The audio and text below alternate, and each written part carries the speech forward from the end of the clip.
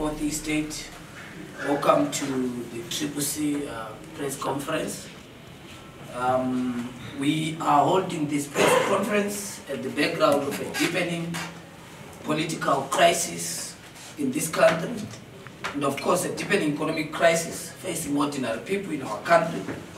The visible characteristics of this crisis is continued political repression and of course attack on the members of the democratic contingent, the closure of democratic space, subversion of the constitution and fundamental rights and freedoms of ordinary people, and of course the high cost of living and impoverishment and indifference and incompetence of the government that has got the responsibility to provide an answer to this key national question.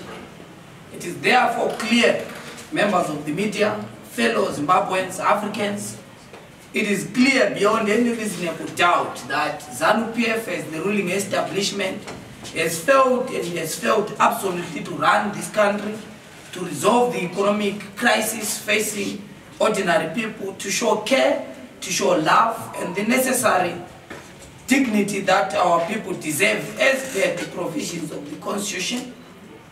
So I will go into the details of the press brief this week. We are focusing, as I've said, on the rising political repression. You know that the regime has gone on overdrive to stifle political space and close democratic space. This strategy involves frivolous arrest of leaders of the alternative, members of parliament, journalists, members of the clergy, and other different civic groups in our country. You know that Honorable Job Sikala, Honorable Godfrey Stole, and the Nyatsime 16 have been in prison, in and out of the courts, and the judiciary has failed to provide its mandate to guarantee these arrested citizens their right to bail as per the provision of the Constitution. ZANU-PF is escalating political violence. You saw that when the president, our champion-in-chief, traveled to the countryside, his motorcade was stopped and intercepted by a roadblock manned by ZANU-PF civilians who don't have the mandate to do so. You know that just recently when we went to the Chinoy, which is the gist of our press conference this week, there is continuous and continued attempts to assassinate our president, very worrying developments around repression. You know that on Sunday we had our rally, a thank you rally in Chinoy after winning the by-election. And what transpired is that when we went there, in fact, previously we had a problem of 2 petrol bombs being thrown into our rally where we were supposed to be holding our events on Sunday. So in the eve of the events, as you know, as per security protocol, we man the venue after we get a clearance from the police. And our members there saw a petrol bomb being thrown into Kadzema Stadium. And when the president's motorcade approached the venue of the rally, an explosive was also thrown in front of the motorcade, endangering the life of our leadership and of course the citizens that have, was coming to our rally. We have also seen that when we went to Kokwe, we were affected by roadblocks manned by ZANU-PF and terror groups going after the automobiles of our leadership and making it impossible for us to address a public gathering that was supposed to happen prior to the by-election. But nonetheless, we performed extremely well under very difficult conditions.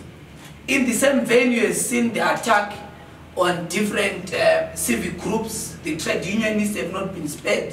You have seen the attack on the ARTU's Leadership Collective, the attack on the student leadership at the University of Zimbabwe after they have decided to protest as per their constitutional right around and in and around the issue of 700% increase on tuition fees. We have also seen the brazen violence and attack of the rights of different civic groups, vendors, and members of the clergy. We had a consultation meeting with the church, and part of the thing that is coming out is that there is a deliberate abuse of the church to try and threaten them that when they associate with the alternative, they are going to lose their stance, which the state claims were given to them by ZANU-PF. So this continued abuse of the law and politics of patronage is very much cause for concern. Of course, I would also go to the issue of the deepening socio-economic crisis. As I've said, you know that the cost of living is increasing.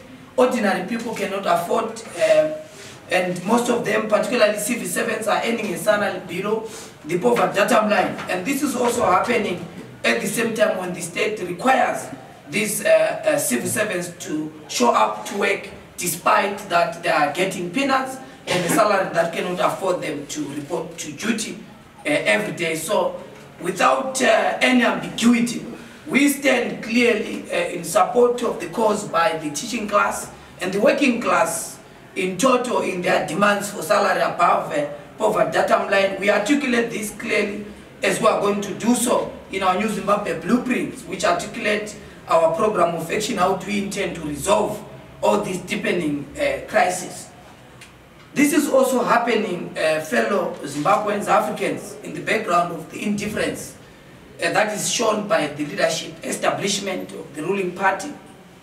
The country is clearly burning, and the state has shown indifference and carefree attitude towards resolving these problems. The plight of ordinary people is not at the center of government's program of action to resolve this, but instead the regime is focused on deepening its internal power struggles and retention programs, and of course grand corruption that has been exposed by different investigative journalists and different members of the Fourth Estate. State companies continue to be fleeced by criminals directly linked to the Dapa building and relatives of the president, which has been proven by different reports and some that are going to be coming from independent institutions. In addition to that, the regime continues to mortgage the future of our country and resources-based loans with foreign countries and giving tax breaks to big mining corporations and conglomerates in the platinum sector, which is something that is very worrying because this is burdening ordinary citizens with highly individual taxes, violating the process of Section 298 of the Constitution, which states that the burden of taxation must be shared fairly. To this end, the Citizens Coalition is calling for the following. Number one, the return to constitutionalism, rule of law, and democratic practice. Our parliamentaries are going to be very critical in pushing this envelope, particularly to make sure that we advance the principles and values and issues that are raised by ordinary people. So Parliament is going to be a very important zone of our citizen struggle to attempt to resolve some of the crises involving executive tyranny, which is basically the control of the executive, contrary to the provision of the Constitution, which provides for separation of powers. And the current situation, we see the dominance of the executive without such powers provided for by the Constitution. Number two, we have obviously begin our engagement with Southern African Development Community and the African Union. We have written to these bodies and have set to have meetings with them on the deepening and increased political crisis. And of course, the question of reform, which we think is at the center of Zimbabwe's vicious disputed election that have been visiting this country since 1980. We of course also call to Zimbabweans and young people in particular to continuously accept this call to registering to vote, because we believe that at the center of the Zimbabwean legitimacy problem is elections, and we need participatory engagement with our people in terms of making sure that we resolve the crisis in Zimbabwe as we head and enter into the shadows of the next election. We also want to thank, as I'm concluding, we want to thank Zimbabweans who have continued to show support against difficulties. You know that we went to a by-election after the assault to the pro-democracy movement, but we continue to exist. We came in new form and character and launched a new vehicle that has swiped and been present across the length and breadth of our country. And we want to salute and thank Zimbabweans who have stood firm against clearly state-sponsored violence, against brutality. We want to thank ordinary people, members of the Citizens Coalition for Change, who have remained vigilant in the face of authoritarian consolidation and of course authoritarian tutelage in the democratic platform in our country. Fellow members of the media, fellow Zimbabweans, this is our press brief for this week. You know that we have begun the culture of briefing the media. That's why this week we focused on the deepening political crisis. I will take questions if there are any. Thank you.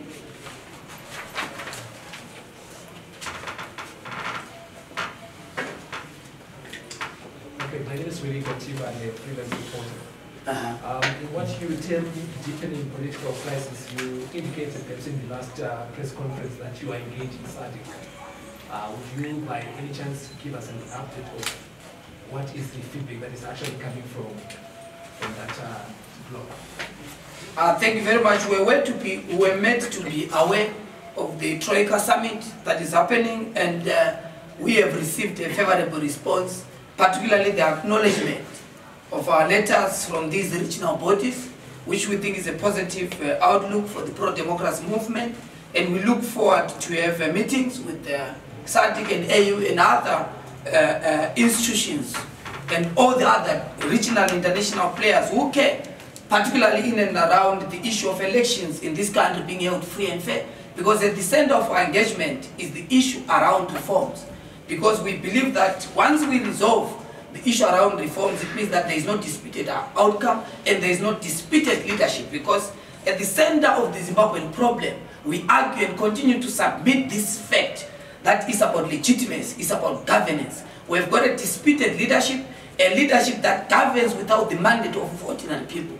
So the case of a broken down social contract is the reason why our economy is collapsing, and is of course is the reason why we see corruption being the dominant language in the entire body politic of our country. So that's why we are pushing that envelope and hoping that we are going to be getting favorable response, particularly for our neighbors, because you know that our domestic problem have become a regional issue and even a domestic crisis to the South African government, because we have more than 2 million Zimbabweans that have crossed as economic and political refugees to South Africa. Therefore, our partners and neighbors in the African region must have the obligation and responsibility. Of course, we're doing what we could domestically to push the envelope of reform. That's why we're going to be launching our document very soon called Prepare, which is basically a document that captures 7 minimum reforms that we think must be articulated, and we call for a conversation with different political players in this country, the media, and of course the church, the students, to come so that we have a national conversation, a national dialogue around reforms, so that we resolve the elephant in the room, which is the issue of disputed elections. So we call for all who care about the stability of our country, all who care about good governance, all who care about the future of our country, so that we have a collective conversation around what, in our view, are the minimum reforms that must be implemented ahead of the 2023 election, so that we don't have a disputed leadership. Thank you.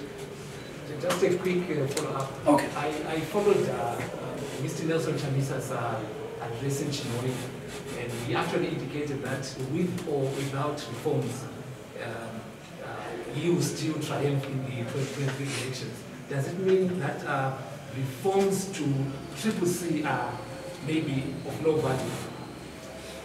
First, I think it's not he, it's we, the people of Zimbabwe. We, the ordinary people, are going to emerge victorious in 2023 election. And President Chamisa, as the leading political figure and undisputed leader of the citizens' movement, will definitely usher us and lead us towards our path to democratic breakthrough. There is no doubt, we have no doubt in our mind that we are going to win 2023 elections. We are saying this not out of political rhetoric. If you read the Afrobarometer report, it's showing that the Citizens Coalition for Change support is surging, while the regime in Salisbury's support is declining. Those are scientific signs that show that there is overwhelming consensus within the ordinary people in our country that Zimbabwe needs change, that Zimbabwe is exhausted of nationalist rhetoric which has not transformed the concrete realities of ordinary people. We have won. If you follow the election in Bulilima as an example, we won against state repression, we won against patronage. That's why we are moving under the philosophy of winning against all odds, because it's not an easy thing to get almost 50% in Gokwe, given the violence that happened. More than 8 government ministers were there. More than 28 vehicles were barricading the roads. Violence became the order of the day. President Chamisa was not allowed his freedom of movement, freedom of assembly, and right to gather with ordinary people in Gokwe Kabuyu. That's why we thanked them in particular, because they then voted for us against these difficulties. This is also happening at the background of weaponization of food. Politics of patronage has been dominant in the political landscape in our country. But our people have still, particularly in the countryside, you know that one of the words that we won in Bulilima is a word that has been controlled and dominated by ZANU since 1980. But we managed to grab that seat as the alternative. We managed to win against the difficulties. So it's a clear sign that we push the envelope of reform. We think that there must be reform, not for the selfish benefit of individuals within the rank and file of the alternative, but it's for the benefit of ordinary people. It's even for the benefit of the government itself, because the government must rule with legitimacy. That's why we call it a government for the people, by the people, for the people. And it must derive this legitimacy and this mandate to govern from the ordinary people. And they do so through the election that happen every 5 years in our country. So reforms are important not for CCC, they are important for Zimbabwe's governance culture. We want to engage with the international players. We want to return Zimbabwe back to legitimacy. We do that after we have made sure that our domestic programs and processes are done in a manner that satisfies everyone. So that when we go to bring Zimbabwe back into the international community, everyone has consensus. And we must, as CCC, be able to congratulate the winner. And the loser must be able to congratulate us if we emerge the winner, as science are telling in the current political environment. Thank you.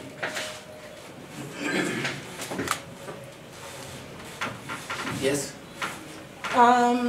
During your Chinoi thank you rally, 2 members of the press were harassed. What do you have to say as a party in terms of journalist security and concerning members of your security? Thank you very much. That's an important question. We stand guided by our statement that we issued. I'm sure we circulated it to the press. But if there's some of you haven't seen it, we can share it with you. But the general view that I can give is that CCC, as an alternative government, values the freedoms of journalists. You know that we have been in the forefront of calling any flagrant violation of the rights of journalists and the media to do their work. We are totally in support of the media. We are having engagement with different media players to try and make sure that we find a solution on how do we, in particular as CCC, in most of our events, so that we make sure that the media is protected, because we bear the political responsibility to make sure that there is an understanding and we agree on the protocols, we agree on the process we must do to make sure that journalists are protected in our program. So that, because remember, when we go into rallies, our rally is not just manned by the security, but also there are youth leaders that got the responsibility to make sure that they provide security to our venue, and these local young people might not be aware of different members of the media. So we must have a clear engagement with the media so that we strengthen this kind of relationship, we strengthen how we secure the right of journalists to cover our rally. We have no problem. We have even provided platform for the media that cast against us, because we believe that is their constitutional right. We believe that is part of their work, and we've got the political and ethical responsibility to make sure that they do their work without any hindrance. Thank you. Yes, thank you, Ostallos. You speak about winning elections in 2023, but as a political scientist, you are not touching on the transfer of power. Can you speak to that? Okay. So what is winning elections? Thank you very much. I went to school with Ruwimbo, so she wants to bring my other identity. I'm here to speak on behalf of the Citizens Coalition for Change, but nonetheless, part of our 7 minimum reforms include the last reform that we talk about is power transfer. We believe that that reform must be in the constitution. Like any other jurisdiction in the African continent and the world, there must be a clear stipulated provision in the constitution that defines the role of the winner, and the role of the loser. Because we think that if it's in the constitution, there is no ambiguity. There must be clarity around transfer of power, and that's a critical reform that we are going to be pushing as the Citizens Coalition for Change, so that there is clarity in terms of what is the role of the judiciary, at what stage shall the swearing in happen, and all the other processes that happen after the transfer of power. So we are very, very critical about that. We think that it must be a critical minimum reform that we think must be resolved and be put in the supreme law of the land, so that there is no ambiguity. Thank you. Yes. Today marks exactly 3 months since Ghana was arrested. What are you going to do as a party? Okay, thank you very much. I think that you have seen the work that we've done for not just Honorable Scala and Honorable Godfrey Stolle, but also for the Nyatsime 16. We've appealed to all who can to be able to come together so that they resolve this issue, because these champions have become victims of a captured judiciary. We believe that the judiciary must be able not to be a cheerleader on cases of abuse of the law, but they must be able to guarantee the rights of ordinary people, irregardless of where they belong. The law must not be weaponized against political opponents. We read about it in the history of our country. We read about it in the history of oppressive regimes across the world. And we don't think that Zimbabwe, as a constitutional democracy, must be able to continue in that particular path. We are going, obviously, or to answer succinctly on that, we have begun an engagement. I'm sure you're going to be reading in the newspapers, engagement with members of the civil society, members of the church, students, and different sections of society around the collective way forward that Zimbabwe must take, particularly in the light of deepening political crisis, which manifests itself through closure of democratic space, weaponization of the law, and of course weaponization of bail itself as a weapon against members of the opposition. You know what, Gajena, who stole funds and is visible, is investigated by state agencies, but Wajajena is working scot-free. We read in the newspaper that is also requesting his passport so that he can continue with his visits across the world. It's clear that the law is now, in fact, what we see is that there is a law for ZANU-PF and the law for the rest of us. It's an animal farm kingdom, and that must be resolved. And that takes every Zimbabwean to collectively come together so that we resolve this. I have been in prison myself. You have seen members in the rank and file of the alternative coming in and out of the courts. You have seen state prosecutors running hook, line, and sinker to try and make sure that they thought. You have seen what happened to Honorable Joanna Momumbe, Cecilia Chimire, and others. There's a clear, deliberate agenda and attempt to try and scare us, dismember us, and make sure that we demobilize from participating in this democratic struggle. Against all odds, the leadership collective of the Citizens Coalition for Change will remain vigilant and committed to this struggle. And let me say it here and now, there is no struggle without bruises, there is no struggle without pain. We committed ourselves knowing fully well the cost of fighting a vicious authoritarian dictatorship. But we do so with commitment and vigilance, knowing that history will record that when the repressive apparatus of the state turned against us, we never wavered, we never did that. So we continue to fight. And we know very well that our comrades are going to rejoin with their families. We're doing everything necessary to make sure that they get their freedom. Thank you. Okay, a follow-up to that one. I want to know what happens to more blessing Ali's remains, because the family says no burial until Job Scala has been released. So where is the body? Who is carrying the service? Yeah, that is the tragedy of the crisis in Nyatsime, because More Blessing Ali, when she was murdered, Honorable Job Scala was appointed by the family to become the official lawyer and the spokesperson of the family. And they had been handling these cases, and we hope that the family might be able to find a way so that they communicate to the world. But we know, as you know, that the family had said we are not going to go ahead with the burial until Honorable Job Scala, who is the family lawyer, is released from prison. We have not had any further shift from the family, and you know that More Blessing Ali was our champion, and the family has its own cultural views that we stick to, and we don't want to intervene around that. What we know is that More Blessing Ali, may her soul rest in power, is a victim of the state that has turned against its own children, which is a worrying trend. That's why we're making engagement with different regional and international bodies so that we resolve this. We don't believe the next government of this country that anyone must lose their life on account of politics. People must be allowed to differ and differ with us politically without them being victims of state organs being unleashed to them. Thank you. Okay, I think I'll take the last two questions. Okay, there's been suggestions of political dialogue instead of pursuing the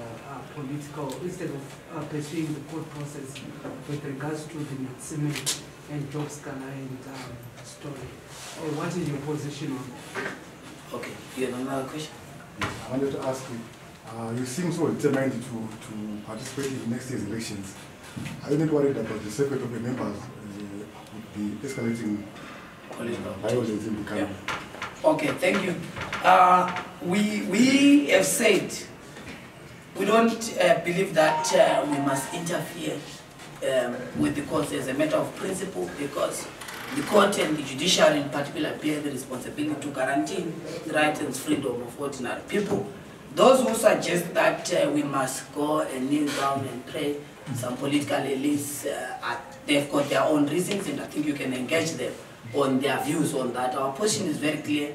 We believe that there must be sanity within the judiciary so that we guarantee the freedom of our people, and we are going to use whatever is necessary within our powers to make sure that we guarantee the freedom of our champions. We don't get to surrender our struggle on account of certain difficulties that face us, because we must focus on the central strategic objective of the National Democratic Revolution. Thank you. The question around participating in election.